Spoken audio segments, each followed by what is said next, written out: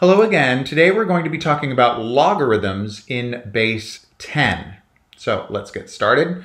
Remember what your powers of 10 are. We all know them. 10 to the 1 is 10, 10 to the 2 is 100, 10 to the 3 is 1,000, and so on. And so whenever we're using a logarithm, we are asked to find an exponent of whatever base we're given. So if I asked you for the log base 10 of x, I'm asking you 10 to what exponent is going to give me x, whatever that number is replaced, or whatever x is replaced with.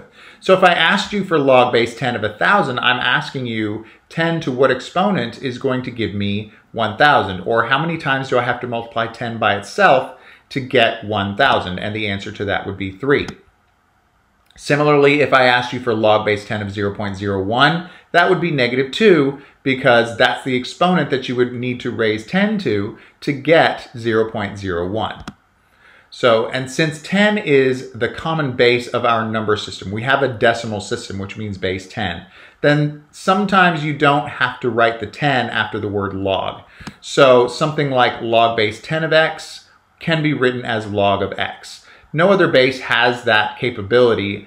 So if it was base 2, you'd have to write log base 2 of x, log base 3 of x. But if you just see log of x, that means log base 10 of x. And that's why you have a log button on your calculator. That log button means log base 10. It doesn't mean any other base. So speaking of using a calculator, we might need that if we don't know the value of a logarithm. So for example, if I wanted the log base 10, which I'm just writing log, so the log of 35, I know that the answer is going to be somewhere between 1 and 2, because the log of 10 would be 1, the log of 100 would be 2, and 35 is somewhere between 10 and 100. So the log of it is going to be somewhere between 1 and 2. So I basically need a calculator to figure this out. So I go to my calculator and I type in log of 35 and I get 1.5441. That's not something I could figure out in my head. I would need a calculator to do that. So here's an application problem. In case you didn't know, the pH scale of a solution, the acidity of a solution, is related to the concentration of H30 plus in that solution. All right, and so there's a formula to help you switch from one to the other. So we are supposed to find the pH of a solution with an H30 plus concentration of 0.000578 moles per liter. All right, so the pH is going to be the negative log of that, and that's going to be, if I type that into a calculator, 3.2. So that is where that would lie on that base acid scale. I could also ask you for the H30 plus concentration of a solution that has a given pH, like 7.8.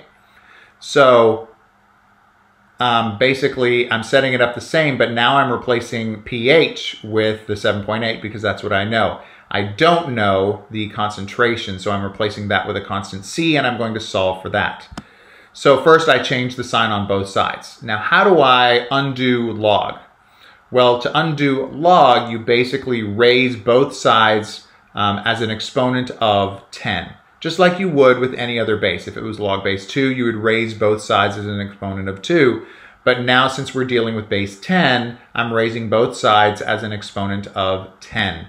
So that's what it's going to look like. C is going to be 10 to the -7.8, which is that number there, moles per liter. So that is, in a nutshell, that is logarithms of base 10. There are other bases that we would need to worry about, but today we're just going to talk about base 10 since it is the most common.